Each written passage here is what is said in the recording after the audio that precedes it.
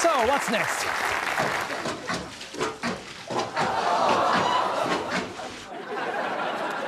What is that? Over 20 billion, that's billion, pounds a year is spent by elderly parents looking after their adult offspring. Ah yes, TV3's Mummy's Boys was a delightful documentary about men who live with their parents past the age of 30. Yeah, what's wrong with that? Go away, Bernard.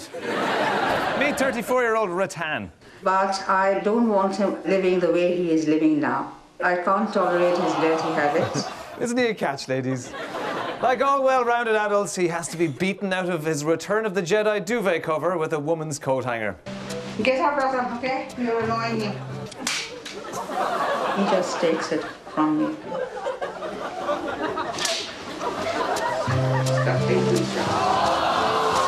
should feel ashamed. That's quite enough ball sack for now, thanks. When did you last had a bath? Just a few days ago. A few days ago? No, you did not. Disgusting. See, for me, that nail there doesn't even need cutting. This way.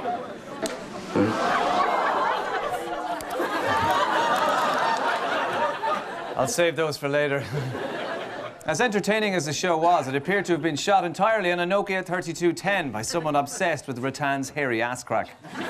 What followed was a shower scene more frightening than Norman Bates could ever have imagined. Put it that way, no, I think you put it the other way, doesn't it? It doesn't matter. No, I mean like this, look.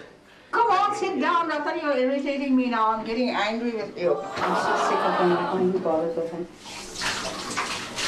Wash your head as well. Look at it. It's getting higher and higher. Pube soup, anyone? For his parents to let him live at home, though, for so long, they must really love him. I certainly wouldn't say I've given him much love or anything like that, because I find him just nauseating. I wish the earth would open and swallow me every time he comes anywhere near me. He's like a piece of shit lying on the road. You try to stamp it and it comes to your face. Mom, Dad, enough with the smothering him with love. But as always happens in these documentaries, things had to change. So in a process slower than Jimmy McGee trying to do a three-point turn in an underlit car park, he gradually started to turn things round. 6 different jobs here. He has found a job in a warehouse in Hatfield and is about to move into his first flat. Sexy picture. I think so. Oh, he's all grown up, the washing machine's on, and he has a picture of a 17-year-old to masturbate over.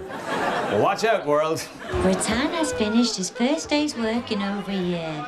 He's gone to the pub to celebrate, something he has also never done before. I really feel like I've left prison. I've been in prison all my life, basically. And I've left it. Oh, God, thank God for that. I was like a little kid, bursting to come out.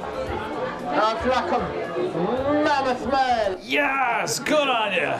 But then came the most depressing freeze frame ever shown on television. Big grown man.